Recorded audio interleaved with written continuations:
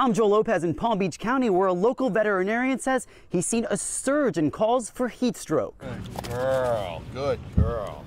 It's the dog days of summer. Come on, come on. These summers are getting hotter and hotter each year. For Scott Irwin and Hank the Beagle. Oh yeah, when his tongue's hanging out, I know he's hot.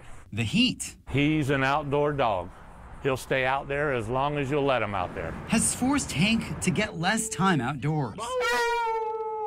With a rise in temperatures, We have told people be very, very careful out there. so have emergency calls at Lantana Atlantis Animal Hospital. Unfortunately, most of them are emergencies, and once we have a full-blown heat stroke, the mortality rate is very high, and it's around about 50%. Dr. Kadish says he's seen double the number of calls for heat stroke than last year. What dog breeds are really most susceptible to heat stroke?